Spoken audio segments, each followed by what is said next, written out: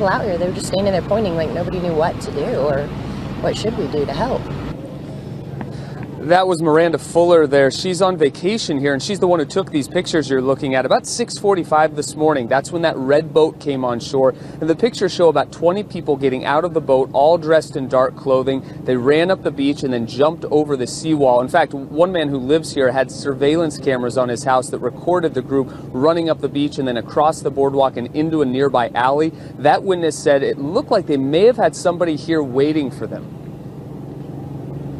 So they calmly walked down the alley soaking wet. I guess there's somebody on the inside here that was supplying them with clothing.